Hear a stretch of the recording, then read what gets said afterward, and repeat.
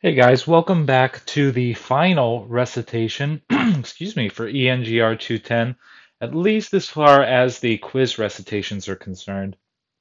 I will take a look into doing a final exam recitation to help prepare you with some of the exam type problems that you can see. However, for now, this is going to be our last recitation, at least in this format. So today I want to address a few different things. Now, Professor Zorman actually pretty clearly outlined what you can expect to see on your quiz tomorrow. And so I'm going to focus on problems that are very much like what you're going to see. He talked about being able to derive a transfer function given a circuit, and given the fact that we've been working mostly with active filters for the last few homework assignments, we're going to focus on active filters for this recitation section. Tomorrow you could see a regular filter, but just a reminder, an active filter is a frequency dependent circuit that incorporates an op amp, while a passive filter is a frequency dependent circuit that just has components. So an RC filter is a passive filter, whereas a filter like the one that you see on the screen before you is an active filter. So we're going to focus on active filters. I have two active filter problems, but you could see a passive filter tomorrow. And in fact, the math is easier for a passive filter in some respects. So I'm going to go with the active filter so that you can see, rather for a passive filter, the math is easier than an active filter. So I'm going to go with an active filter so that you can be prepared for pretty much the most difficult problem that you could see on your exam tomorrow or on your quiz tomorrow. At the end of the video also, I'm going to show you how to derive the phase angle spectral plot or the phase plot for a standard form transfer function. And you can skip that part of the video if you wish, but I do think, especially for those of you who are going to go on in your electrical engineering careers, or for those of you who are systems engineers particularly, or even for those of you who are mechanical engineers, eventually you're going to have to take a class ECSE 304, which is a control engineering class.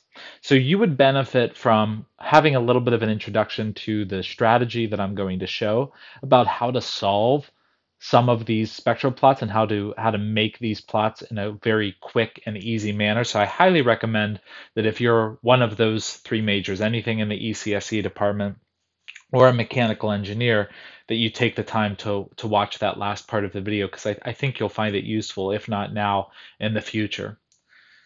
So before we get started, I do just want to tell you how much of a pleasure it has been to have all of you in class this semester. I am so sorry that the semester had to be the way that it is. Obviously, this was not what any of us wanted.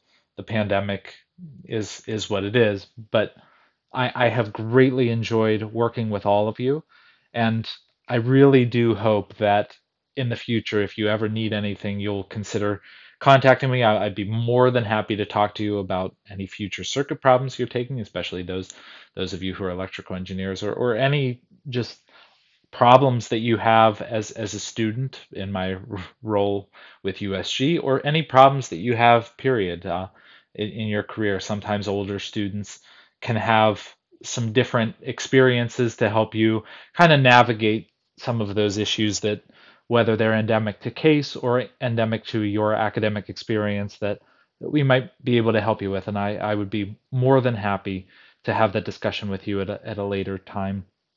If ever you need anything, please know that you're always welcome to reach out.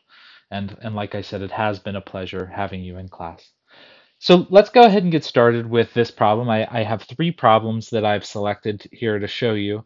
This first problem is asking us to determine the voltage transfer function and then make sure that we've written the function in standard form once we've derived it. So first off, let's understand what we're looking for in terms of a transfer function. So a transfer function is simply defined, and this is really an important definition. H of W is equal to the output voltage divided by the input voltage, which in this case is a source voltage Vs. So that's our ultimate goal. So we need to find ways that we can represent V out in terms of Vs and then solve. So we always want to start with our op-amp assumptions.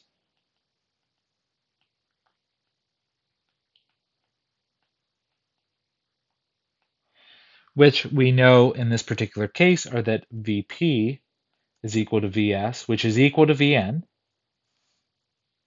Vp, Vn, and that has to be equal to this Vs. And that Ip is equal to In, which is equal to 0. And these are all going to be in the frequency domain. So we can write our node voltage expression. This is going to be 0 over here. This is going to be our Vs. And here's going to be our V out. So we have Vn minus 0 all over, in this particular case, Rs plus 1 over j omega c, or we can just rewrite that as Vn over Rs minus j divided by omega c. By the way, my omegas do kind of look like a W, but trust me, it is an omega, but it does kind of look like a W. And then we have plus our next term, which is going to be Vn minus V out all over Rf. And that's just going to be equal to 0. And we derive this via node voltage at our Vn node. Well, we know that Vn is equal to Vp and Vs. So that's going to give us the expression that we need. What we can do is, and I'm just going to kind of do a little bit of algebra here. So we have Vs over Rs minus j over omega c plus Vs over Rf. By the way, all of my voltages are in the frequency domain. I'm just not going to write it in that particular format, just so we can continue in that particular way. Equals V naught over Rf. I'm just going to split up that fraction and bring over V naught over Rf. Now we can multiply through by Rf and also factor out a Vs. So we have Vs 1 over Rs minus j over omega c. I'm going to turn this into an Rf plus 1, is equal to V. There we go. So that's our expression as we have it written. In this case, what are we looking for? Well, our transfer function is just going to be V out over Vs, which is simply equal to Rf over Rs minus j over omega c plus 1. And so that's our transfer function. If we didn't really care about writing it in standard form, we would be done. And that would be the expression that we have. But we do want to write it in standard form. We all want to make sure that we get full credit on tomorrow's exam. Tomorrow's quiz, I suppose. So we can rewrite our 1 in a fancy way. We can use the common denominator plus Rs minus j over omega c over Rs minus j over omega c, and I just turned this 1 into Rs minus j omega c, j over omega c, over Rs minus j over omega c. And then I added those together. Remember, we're trying to get all of our terms into the format where we have omega c, or I'm sorry, omega, j omega isolated. So what we can do then is we can say, all right, we have a constant, V out over Vs, is equal to what? Well, it's equal to Rf plus Rs minus J over omega C. And then we have a term in the bottom, which is just Rs minus J over omega C. And here's where we can do our bit of factoring. What we can say is we can say, well, I have terms that I want to get. Basically, I want to turn this into a 1. I want to turn this into a 1. And so what I can do is I also want to get my j omega c into a form where it looks like standard form, which is kind of in the 1 plus j omega divided by omega c format. I'm trying to get all my factors in this form. So I'm going to have to multiply by this omega c over j term so that I can turn everything into ones and ones and zero and constants, basically. So what I can do is I can simply multiply through, turn this into a plus, make this into a 1 over j omega c, turn this into a plus, make that into 1 over j omega c, multiply through by j omega c. What I'm going to get is Rf plus Rs times j omega c plus 1 all over 1 plus omega c j rs. Now, this is actually standard form. And in order to make this clear, let me rewrite this expression. But this is standard form. What this expression really looks like is 1 plus j omega divided by 1 over c times Rf plus Rs. And 1 plus j omega divided by 1 over c times Rs. Okay? So these are our omega c's, our cutoff frequencies. And this expression, this transfer function, is now in standard form. So now we've successfully solved. And we can use that trick for any transfer function, basically making our one into a fancy one by matching the denominator, pulling out common factors out of our terms. Those are the strategies that we want to use in order to make sure that we get our equation into standard form. Now, I do want to caution you. There's more than one. This is something that you'll find, especially if you're electrical engineers that take upper level classes. You'll find that there is more than one standard form, quote unquote. Different textbooks have different standard forms. This particular standard form is very common for this type of transfer function. But what you're going to learn in the future is that there is more than one form in which you can analyze circuits. There is the Fourier domain, which is the frequency domain here. There's also the Laplace domain. There's the Z transform domain. So we have a few different options for how we can analyze circuits, and each one kind of has its own slightly different convention for how it's written, but for our purposes, this is the standard form that we're going to be using. And so those are the strategies that you can use in order to get your expression into that standard form. And I think that you are all very good at math, so I entrust you to do that. For our next problem, we're going to do something very similar, but maybe a little bit more complicated. And what we're going to do here is we're going to do the same thing in terms of finding an output voltage here. So again, writing our op amp assumptions just as we usually do. In this particular case, we know that Vn is equal to Vp, which is equal to 0, given the fact that we have our ground. And we also know that In is equal to Ip is equal to 0.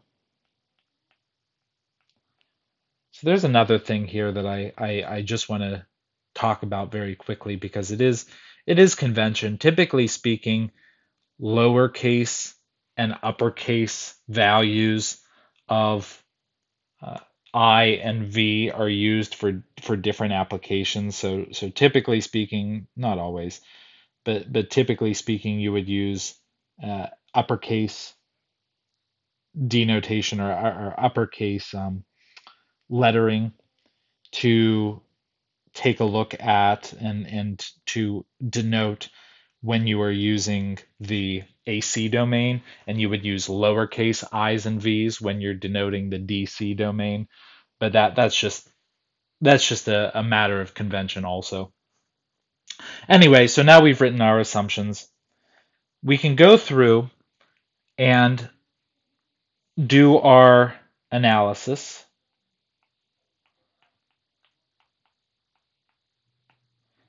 And we want to do our analysis at Vn, which we know is equal to 0.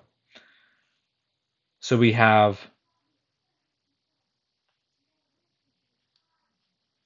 our, here we have our value for Vn.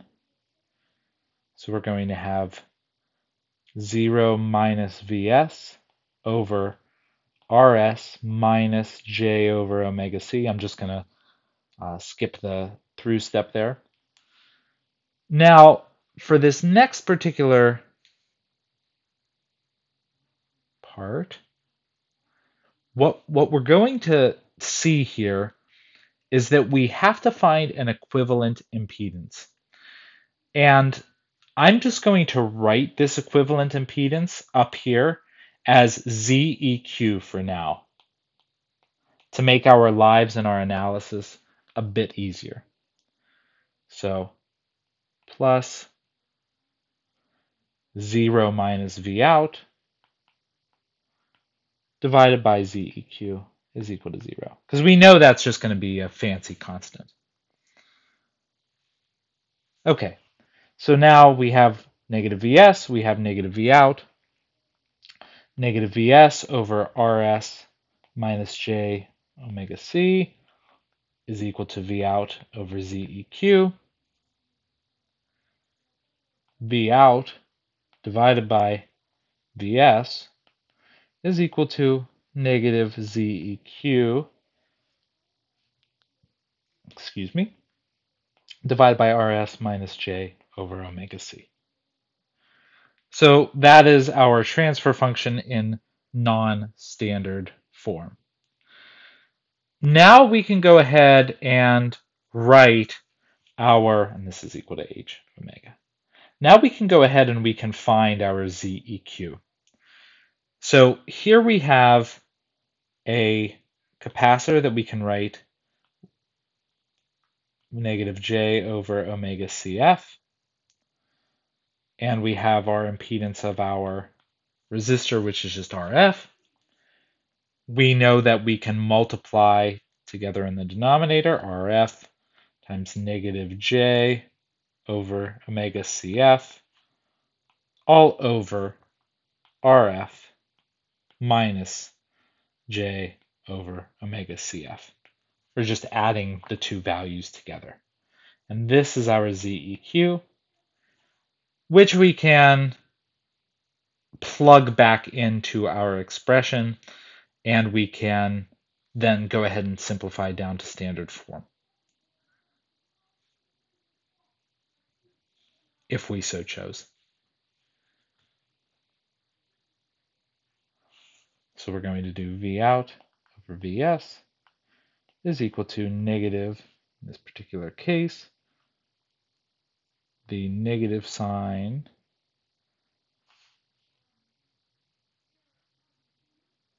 is going to go away because we have a negative sign from our ZEQ as well as from our expression. So we're going to just take that away. This becomes JRF divided by omega CF divided by RF minus J over omega CF times RS minus J over omega C. S. That's the CS. The input capacitor was right here. Okay. And so that is our transfer function. And if we wanted to leave it like that, that would be perfectly fine. We could go through and we could do the simplification to standard form, but we're actually going to do the simplification to standard form is going to be part of the next problem. So we can leave that one be. We don't need to really do it on this particular problem because we're going to do it heavily on the next. So for this problem, we just have a few basic calculations that we're asked to perform, and this is kind of the not the upper extent, but this is going to be one of the main operations that, or this should summarize some of the main operations that you should be able to perform on transfer functions as you are going through and preparing for tomorrow's quiz. So if any of this is difficult for you, or if any of this is kind of quote unquote news to you when I go through and talk about it, I would look at this material, because I do think that this is going to be some of what Professor Zorman's talking about when he's talking about working with and manipulating transfer functions that have already been written. So I do want to emphasize that to you, and I leave that to you to go ahead and review if any of this sounds unfamiliar to you. So we're going to go through and perform each of these calculations. The first two are actually just pretty much math. So we were trying to find the magnitude in terms of omega. Well, remember that we're given negative 12 dBs. We know that to convert into the dB scale, we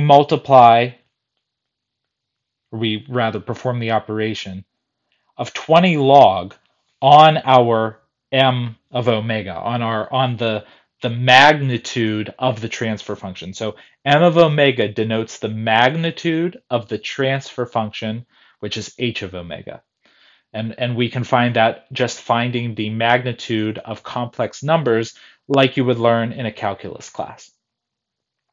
Now, the inverse operation of a logarithm is an exponentiation. So we can divide by 20.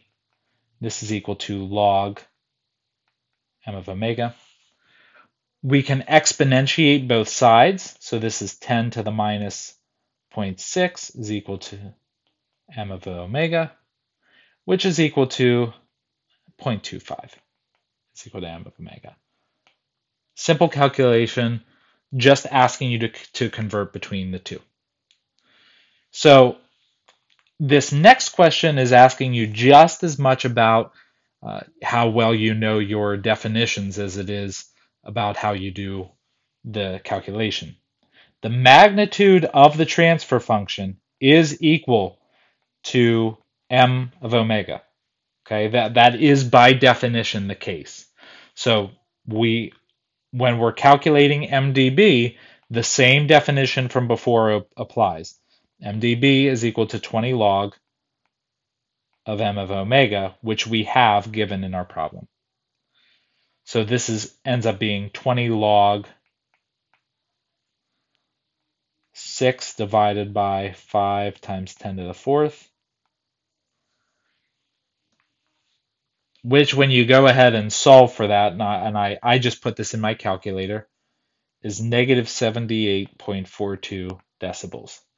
Okay, so that provides us a pretty easy way to go ahead through and solve.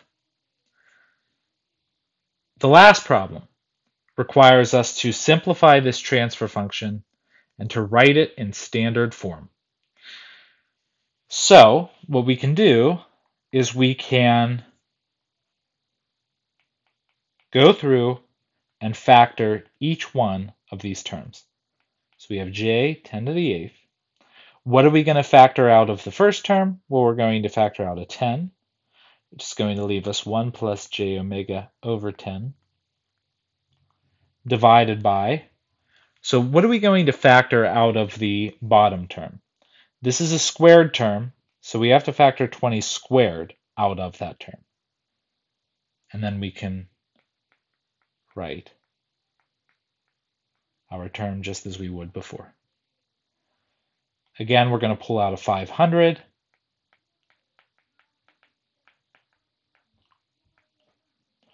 And then we're going to pull out a 1,000. Whoops.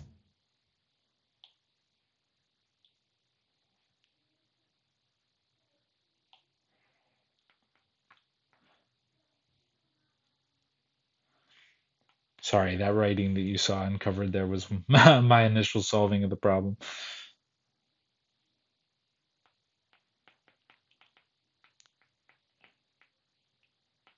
Okay. Now we can simplify all of this down. Negative j5, 1 plus j omega over 10 over 1 plus j omega over 20 squared, 1 plus j omega over 500, 1 plus j omega over 1,000. Okay? And if we wanted to find our poles and our zeros, well, our zeros are going to be, why did I do that? Zeros are going to be just a 10, and our poles are going to be 20, 500, and 1,000. Note we have a double pole at 20, since this is a squared term. So that is something to take note of. And that is how we write our function in standard form.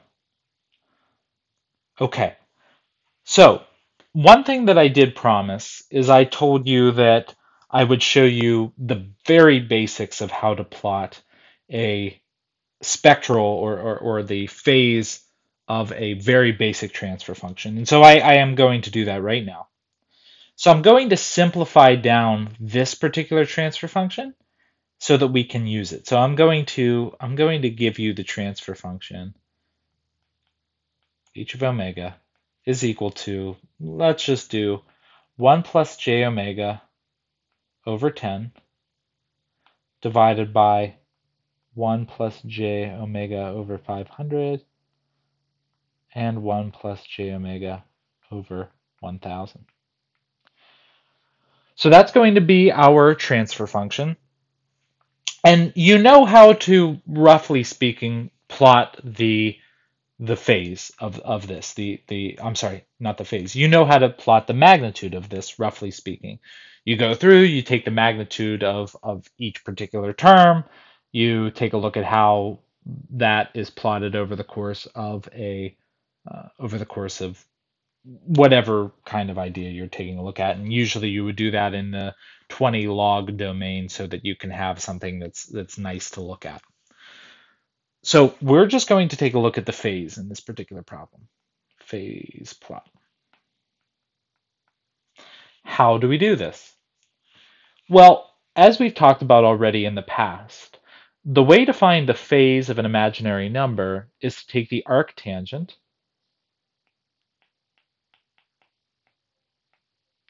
of, we represent each of the parts using real and imaginary, is to take the arctangent of the imaginary part divided by the real part, right? And we've talked about that before. We've talked about that before in the context of going into the phasor domain. We've talked about this before, just generally speaking. We can apply that same thing here to our analysis of transfer functions. And especially when we're doing the application for a transfer function that has a few poles and a few zeros, we can really apply that to each individual term and then sum together the effects of each one of those terms to take a look at what our overall result is going to be. Now, I do want to do a little bit of a disclaimer. What I'm about to show you is a shortcut. It's not necessarily the most mathematically accurate way to think about this problem, but it's a shortcut that would allow you to draw a very basic, quote unquote, quick and dirty plot that would give you an idea as to how your filter is going to respond in terms of the phase diagram. Now, what does this phase diagram mean? So what this phase diagram is going to tell you is, at a certain frequency, what is going to be the phase of my output with respect to my input.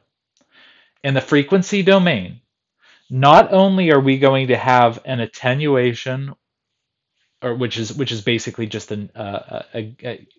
us filtering out a signal. So an attenuation is when you take a signal and you make it smaller. It's basically the kind, you can think of it as like the opposite of a gain of less than 1.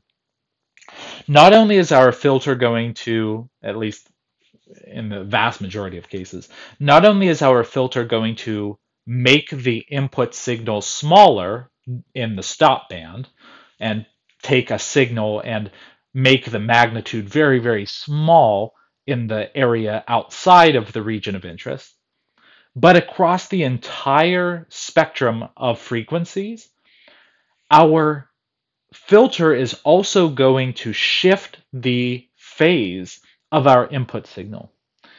Why is that? Well, you've seen how capacitors and inductors, which we have in pretty much present in every filter that we take a look at in some combination or another, you've seen how capacitors and inductors are able to change the phase of a signal. We saw this when we analyzed kind of basic RC filters in the lab, basic RL filters in the lab, and that's true of pretty much any filter. So when we write the transfer function, what we're taking a look at is we're taking a look at the effect of those inductors and capacitors on the input signal.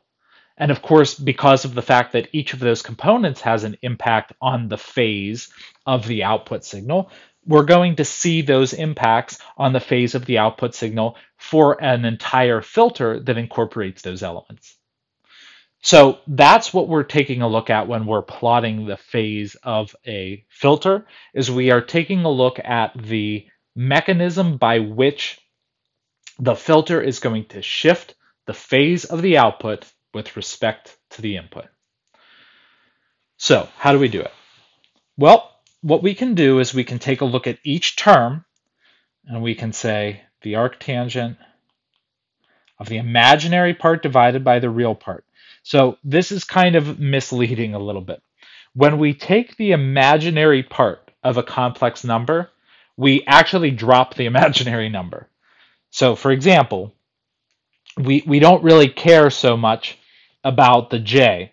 So the imaginary part of 1 plus j omega over 10 is actually omega over 10.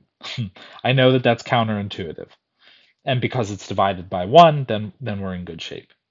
So I know that that's a little bit counterintuitive, but that is the common notation in mathematics, is when you're talking about the imaginary part of a number, it's actually denoting the coefficient of the imaginary number in that complex number. So if you ever see that notation, don't be confused by it, but what they're asking you for is, what is j multiplied by? Or if you're in a math class or a stats class, they're asking you, what is I multiplied by? So just be aware of that. That's a very common notation. Anyway, we can take the coefficient of each angle and we can subtract the ones that are in the denominator. Omega divided by 500 minus arctangent omega by 1,000. So what you can see here is that I have these 3 different terms to this expression. Now, it's worth taking a look at what the graph of arctangent looks like.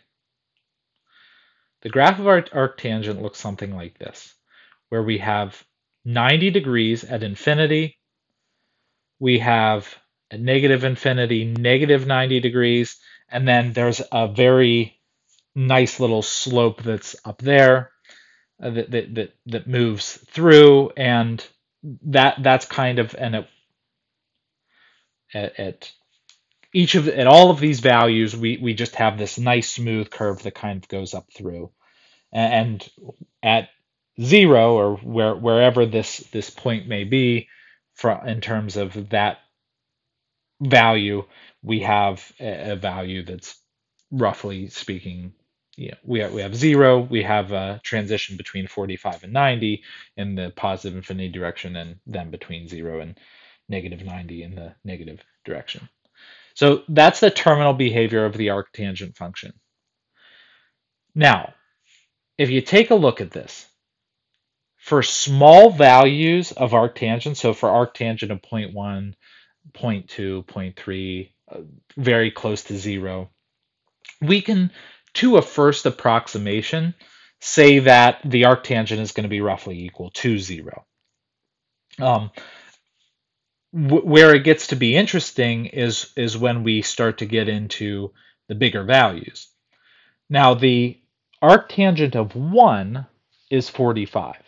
It's 45 degrees. So basically, when this term inside the argument of the arctangent becomes 1, then we kind of say, all right, well, now that arctangent is quote unquote active, and we can take a look at the effects of that. So I'm going to just draw a plot, a spectral plot for this particular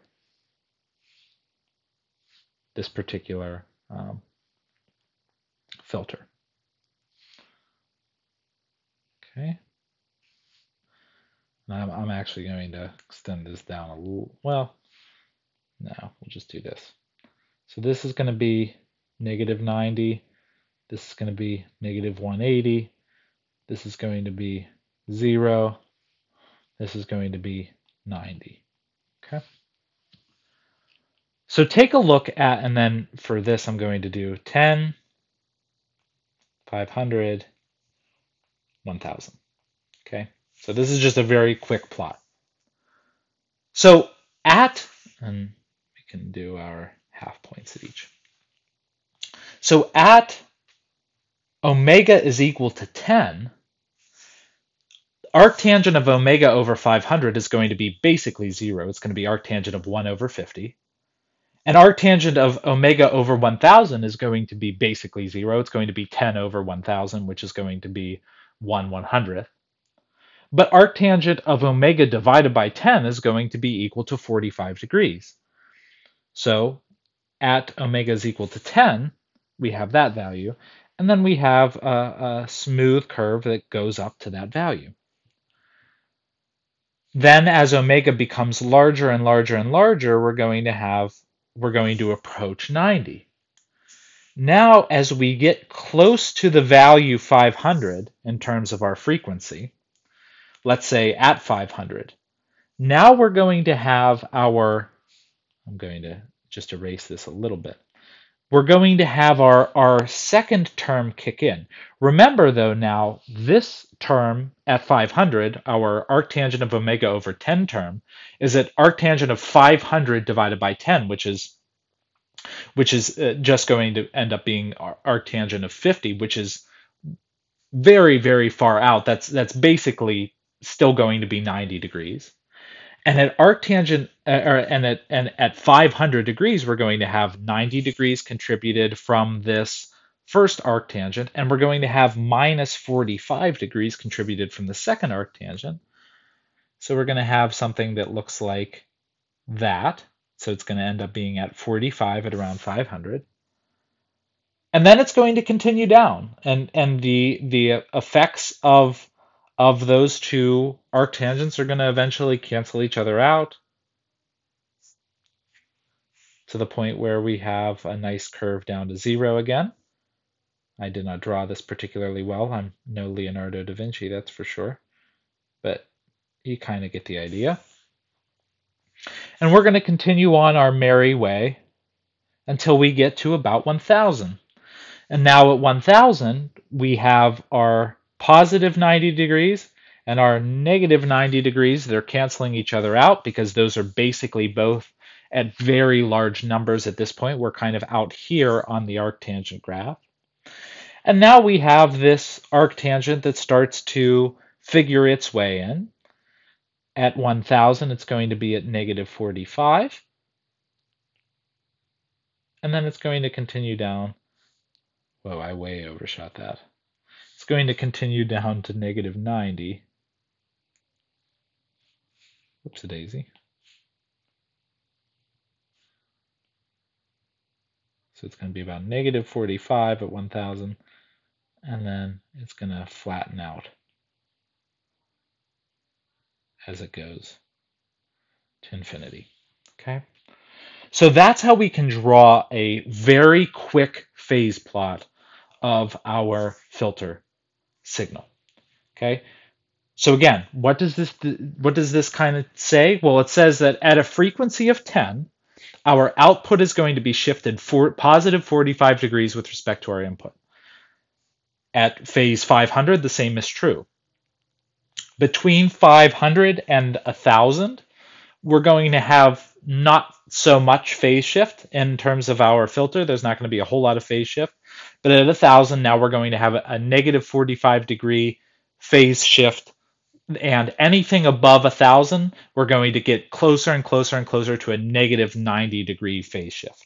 Okay, so that's really what we're taking a look at when we do a phase plot, is we're just plotting the angle of those complex numbers over the course of the frequency response of the filter. Okay, so I hope that this was helpful, or at very least, if it wasn't helpful, and I don't think that like I said, you're outside of the scope of this class, but perhaps for all of your future classes, I hope that if you're still watching this and you did not need to, that at least you found it somewhat interesting. And if there's anything that I can do, like I said, please never hesitate to reach out. It has been a pleasure working with you this semester. And as I said, please never hesitate. I'm always here to help in any way that I possibly can. Thank you all.